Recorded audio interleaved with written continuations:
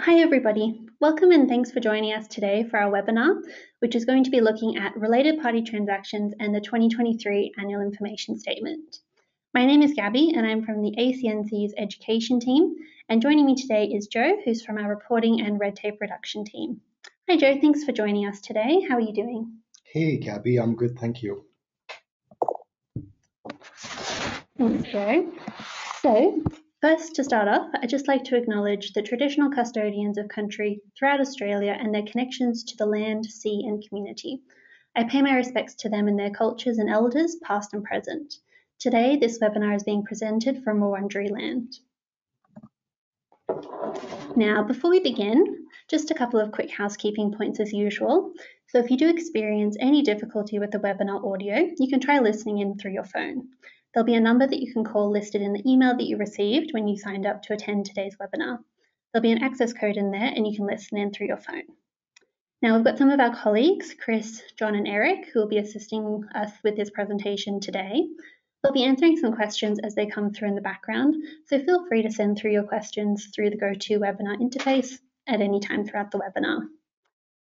We'll try to answer as many of those questions as possible, but if we don't get to yours or if you think of something a bit later on, you can always send us an email at education@acnc.gov.au and we'll be able to get back to you. Now, we will be recording this webinar today, so you'll be able to watch it later on and you can read through those presentation slides. We'll send you all out an email to everyone who's registered with all of those links. And finally, we'd always love to get some feedback from you, so we've got a quick survey at the end of the webinar today.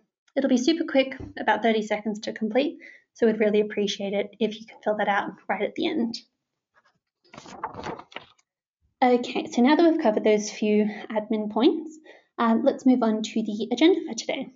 So our main focus is on related party transactions. So we'll start by explaining who is a related party and what a related party transaction is. We're also going to have a look at how the requirement to disclose related party transactions came about, and then we'll discuss the specific requirements that charities need to answer in their 2023 Annual Information Statement, or the AIS as we sometimes call it. We'll also touch on a few other changes to this year's AIS, as well as some common reporting mistakes that charities can make. Okay, so let's get started. Joe, are you able to give us some insights into what a related party is? Absolutely. A related party is someone who's connected to a charity and who could influence the charity. So for small charities, that's charities with an annual revenue under $500,000. The focus is around what we call significant influence. For medium and large size charities, that's charities with a revenue over $500,000. The definition of a related party is based on the existing definition within the Australian Accounting Standards, or AASB, as it's often abbreviated. There are some additional considerations such as control or joint control, and we won't go into all the specifics here, but you can find out more details about related parties and the definitions based on charity size on the ACNC website, as well as the AASB website. Generally, a related party could be someone with direct involvement with the charity, such as a responsible person. So that's the board or committee member or senior management, such as the CEO. The close family members of these people can also be a related party. A related party could also refer to another organization that has significant influence over the charity's decision making. And if a related party of one charity also controls or has significant influence over another organization, then that organization could be a related party. Great. And how about other employees or volunteers? Are they and their families also considered related parties? No, and that's an important point to note. Simply being involved with the charity doesn't make someone a related party. We need to consider whether the person or that organization has significant influence over the charity's strategic and financial decisions. Great. So now that we know a little bit more about what a related party is, can you tell us what is a related party transaction? A related party transaction is really any transfer of Resources, services, or obligations between a charity and a related party. So let's go through an example. Maybe a charity is looking to buy a vehicle to deliver meals to people in need, and a board member's brother has a vehicle he wants to sell. If the charity bought the vehicle from the board member's brother, that would be a related party transaction. The brother is a close family member, therefore a related party, and the sale of the vehicle would be the transfer of resources, so a transaction has taken place. That's a great example. Thanks, Joe. And it also highlights a good point that related party transactions can be really beneficial to charities. So in this case, the brother may be happy to give the charity a discount on that purchase. So related party transactions aren't necessarily a problem, but it does mean that the charity needs to know how to effectively manage related party transactions. And charities also need to be aware of conflicts of interest and how to safeguard charitable assets from the risk of private benefit. Exactly, Gabby. And there are some things charities can do to make sure these type of transactions are responsibly managed. That would include maintaining a register of related party transactions, having appropriate policies and procedures to ensure decisions are always being made in the best interest of the charity and not the related party. And lastly, just having processes in place to manage conflicts of interest. Excellent. So in this example, the board member should identify that they do have a conflict of interest since their brother is involved, and they should then notify the rest of the board straight away. So the conflict should be recorded and the charity's conflict of interest policy should be followed. So this may require the board member to excuse themselves when a decision is being made about the purchase of the car. Now, to ensure that the purchase is being made in the charity's best interest, the board needs to conduct due diligence. So, this could involve seeking quotes for other similar vehicles to check if they are paying a fair price. So, if the charity does go ahead with the purchase of the board member's brother's car, all of the details need to be recorded in the register of related party transactions. That's right, Gabby. And if you'd like some more information about how to manage related party transactions, you can always find more details and resources on our website at acnc.gov.au/RPT.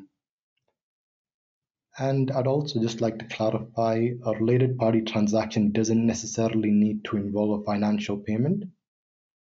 So, for example, a charity runs a paid program and the child of the CEO can attend for free. This still falls under the definition of a related party transaction because, well, the child is a related party and the program is a service provided by the charity. That's a really great point. So, we're not exclusively talking about financial transactions. Now, before we get into the specific questions about related parties in the annual information statement, could you give us a brief explanation of why charities are being asked to provide this information about related parties? Yes, and that's a good question because some charities have asked us why they need to be reporting this information to us. Back in 2018, the government established an independent review panel to carry out a review of the ACNC legislation. And one of the requirements was to require charities to disclose related party transactions. This requirement is consistent with other overseas charity regulators who require charities to report the same related party transactions. Disclosing this information would help to build public trust and confidence, as the public can now see how the charity's assets are being used. That's right. So, it's a great way for charities to be able to demonstrate transparency. Now, can you walk us through how charities actually disclose this information to the ACNC? So, what questions do people need to complete in their annual information statement? Sure, Gabby. So the first thing charities will be asked is, did your charity have any reportable related party transactions in the 2023 reporting period? So that's just a yes or no answer. Sure. And what makes a related party transaction reportable? Right. An example of reportable related party transaction could be if a charity is paying money in exchange for a related party to supply goods or provide services to the charity. This can be pretty common in the sector. And there are some other examples. So, for example, you can include if a charity is giving a loan or transferring its property to a related party or paying a salary to a related party's relative. Now, this isn't an exhaustive list, it's just a few examples. Of course. And how about non-reportable transactions? Could you give us a few examples of those? Sure, some things that wouldn't be considered reportable include a gift of a box of chocolates to a charity's board members just to say thank you for their pro bono service, or a related party buying goods from the charity on the same terms offered to the rest of the public. Volunteer services provided by a related party that are the same as services provided by the charity's other volunteers does typically not result in a reportable related party transaction. We also generally don't consider donations received from a related party to be a reportable related party transaction, which requires disclosure within the AIS. Okay, thanks, Joe. So now, if people are still a bit unsure about whether something is reportable or not, you can find some more examples in our web guidance about related party transactions.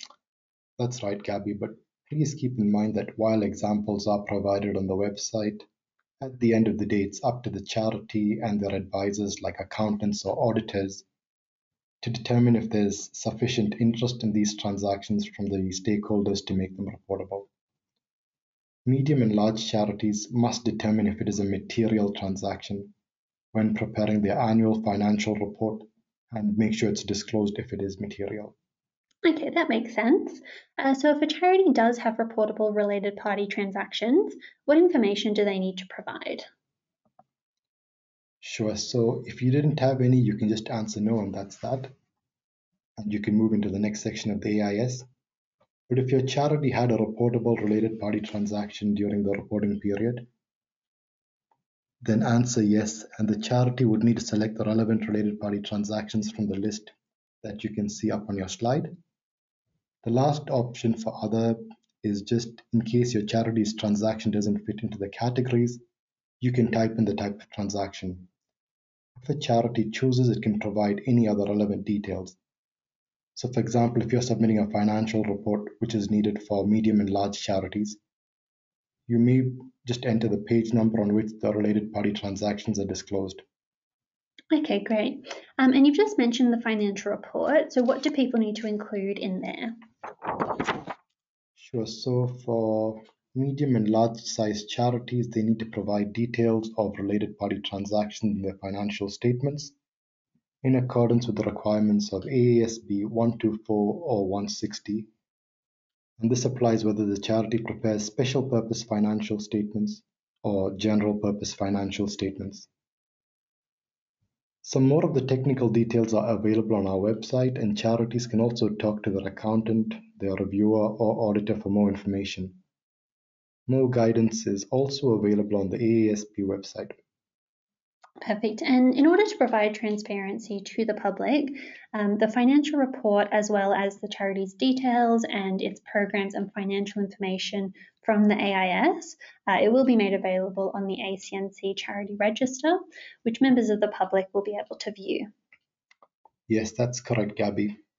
Now, there may be situations where a charity has been approved to have some or all of its information withheld from the register. So, this could be, for example, if there was a public safety issue or the information is commercially sensitive. Aside from those cases, this information will be available as part of the AIS on the register. Okay, and just before we move on to some more general guidance and tips about completing the annual information statement, we do just have some resources to help charities with meeting their obligations to report related party transactions. So you can see those up on your screen at the moment. We've got a template that charities can use. So this helps to keep track of related party transactions. So you're able to download that from our website. There'll be a link to it on our related party transactions webpage. That's right, Gabby. You'll be able to record the related party name, the nature of the relationship, a description of the transaction, the amount, the dates, and the relevant approval details. A couple of examples are already provided in the template just to guide charities. All charities are welcome to use this template if they feel it is appropriate to their circumstances, especially the smaller ones that may have limited resources.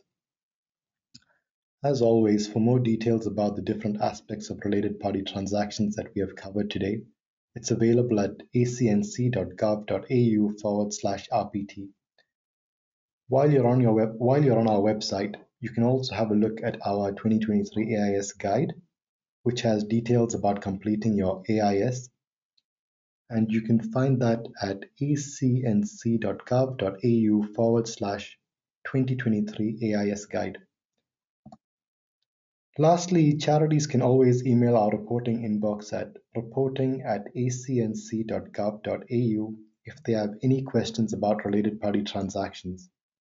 For other general questions, including for help submitting the 2023 AIS, you can submit a general inquiry in the charity portal or from our Contact Us page. Excellent. And speaking of the annual information statement a bit more generally, many charities will be due to submit their AIS pretty soon. So if you're reporting for a standard financial year, so from the 1st of July 2022 to the 30th of June 2023, your annual information statement will be due by the 31st of January 2024, so start of next year. It's a really great idea to get your AIS submitted sooner rather than later. So if you can try to submit it this year, that's a great idea. That way, if you do need a little bit of extra help or advice about completing the annual information statement, you've got a bit of time to contact the ACNC for help. It does also give you some time to reach out to your accountant or to other people who work with the charity if you do need any additional information from them. Now, for those of you who are operating on a calendar year, your reporting for 2023 hasn't ended yet. So your 2023 AIS will be due by 30th of June 2024, so the middle of next year, and you'll have access to complete it in the charity portal from early next year. Now, in preparation of those charities who are about to submit their 2023 annual information statement, there are a few things that people should just be aware of. Joe, do you want to run us through those? Sure, Gabby. So the first thing I want to remind people of is the reporting thresholds. Small charities with an annual revenue under $500,000 need to submit their AIS, including the related party transactions questions. It's not mandatory to also submit a financial report, but small charities can choose to submit one if they want to.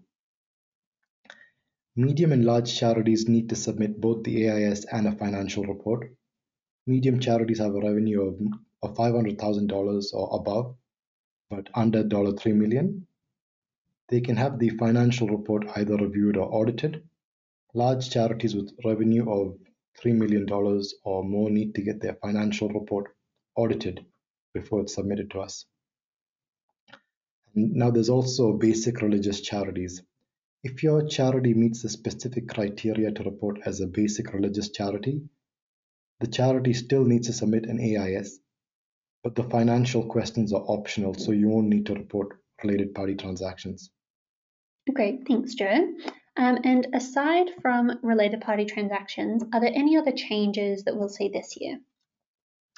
Yes, there are a couple of new things this year. We've introduced a new version of program classifications. Each charity needs to provide the details of at least one charity program, which is an activity or service that a charity runs to pursue its charitable purpose for its beneficiaries. It may be small or large, ongoing or temporary, but it's something the charity does to achieve its goal. Yeah, so what you'll need to do is choose a classification for each of your charity's programs. So if you are adding a new program this year, or if you're just reviewing the details from a program you've already listed in a previous year, just make sure you check the classification to ensure that it matches. Exactly. Another update is that you'll need to provide an email address if you add a new responsible person, so that's a board or committee member or a trustee. This should be the person's own email address, not a generic charity email. Once they've been listed as a responsible person, they can sign up to the charity portal with that same email address. Great, thanks, Joe.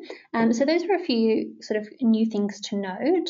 How about common mistakes that you see? Are there any problems that you regularly see charities having when they complete their annual information statement?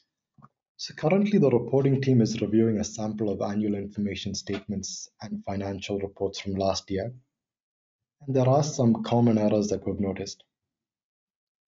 We often see the financial statement type selection is incorrect, and time and again we come across charities that list the incorrect type of financial statement in their AIS. So when you complete your AIS, medium and large charities will be asked about the type of financial report they're providing, either a general purpose or a special purpose financial report. You need to know which option to select in the AIS. So it's important to double check what's written in your financial report.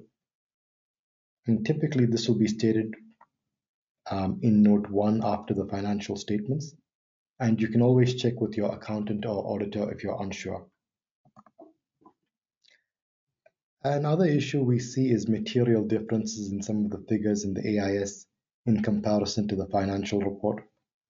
This could just simply be as a result of a typo.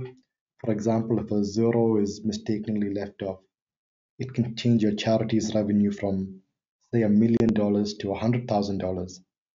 And that makes a big difference, and it could cause issues with your charity's reporting with the incorrect charity size.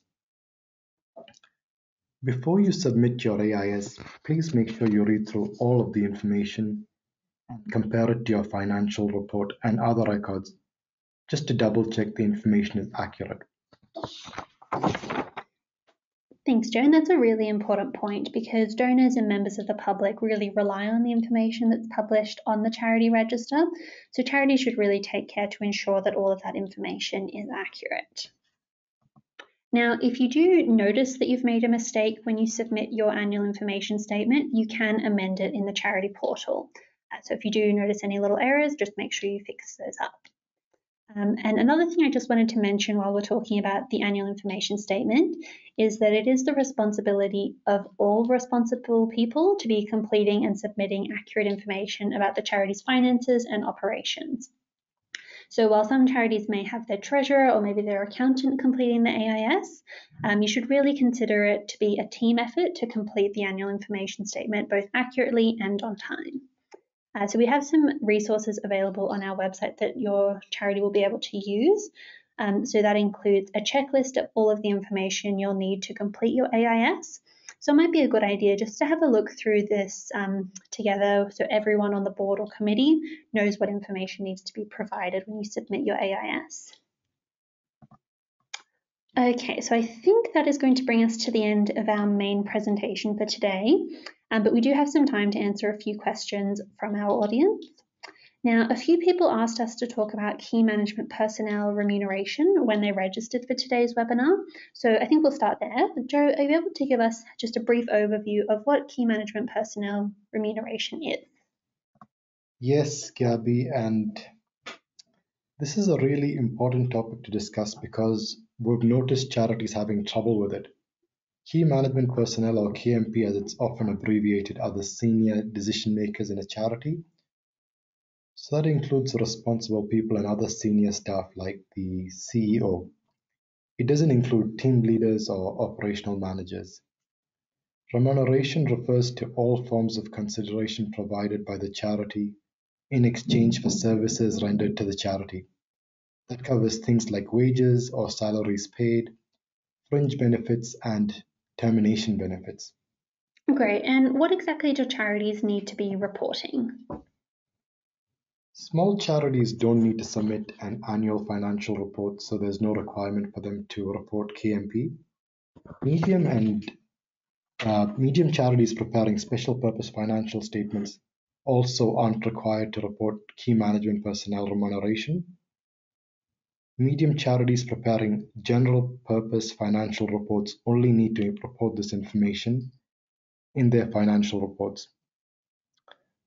However, all large charities need to report this information in their financial report, but also in the annual information statement. In the AIS, large charities will be asked if your charity has more than one remunerated KMP. If the answer is yes, the charity needs to provide the number of KMP and the total remuneration paid. For ACNC reporting, KMP remuneration is separate from related party transactions. The requirement to report related party transactions applies to charities of all sizes, while reporting KMP remuneration is mandatory only for the large charities. and medium charities preparing general purpose financial reports. Thanks, Joe. So that was just a bit of an overview, but if anyone is looking for a bit more detail, you can read our web guidance at acnc.gov.au/KMP. And now, as you mentioned before, it is really important to make sure that this information matches both in the annual information statement and in your financial report. Yes, Gabby, good point. This is another common AIS error that we've seen where the key management personnel remuneration wasn't consistently reported in the AIS and the annual financial report. Okay, thanks, Joe. So I think we've got time for one more question from our audience today. So this one brings us back to our main topic of related party transactions. So if a board member does incur some out-of-pocket expenses and then they are reimbursed by the charity, would this be considered a related party transaction? Yes, so in this case, there is a transfer of resources, being money, from the charity to the board member who is the related party. Therefore, it would qualify as a related party transaction. Now, whether the transaction would be considered reportable depends on if the transaction poses any risks or threats to the charity's assets for private benefit. If it's a reasonable reimbursement for charity-related expenses that the board member has paid out of pocket, I would say generally it isn't considered reportable. Thanks, Joe. And as we mentioned earlier, you can find a bit more information and some more examples on our website. So it's acnc.gov.au/RPT. So I think that will be our last question for today. So you can see some of those resources up on our screen for the moment if you do need some more information. But that's going to be our last question for today's presentation. So I do just want to thank all of our colleagues for helping out with answering questions. So Chris and John and Eric for answering all of those behind the scenes. Hopefully they got to your question. If not, you can see the email up on your screen, or you can shoot us through an email at education@acnc.gov.au. Now, we also have recorded today's webinar, so it will be available online soon, and we'll send a link out to everyone who's registered, so you'll be able to access it. We'll also share with you the slides and these key resources just if you need any more information. Now, we've got a few ways that you can stay in touch with us, which you'll be able to see up on your screen at the moment. Obviously, we've got our website, which has got loads of resources, as well as all of our past webinars and podcasts. And you can also find some information about how to get in contact with us. Now, you can also follow us on social media, and you can sign up to our monthly newsletter, The Charitable Purpose.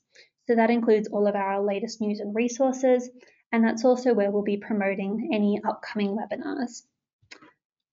Now, just before we wrap up, we'd really love to hear your feedback. So there will be a really short survey just at the end of the webinar. So it'll only be a couple of questions. So if you've got 30 seconds to stay online, we'd really appreciate it if you just fill that out and gave us a little bit of your thoughts. Okay, so I think that brings us to the end for today. Thank you, Joe, for joining us to talk about related party transactions.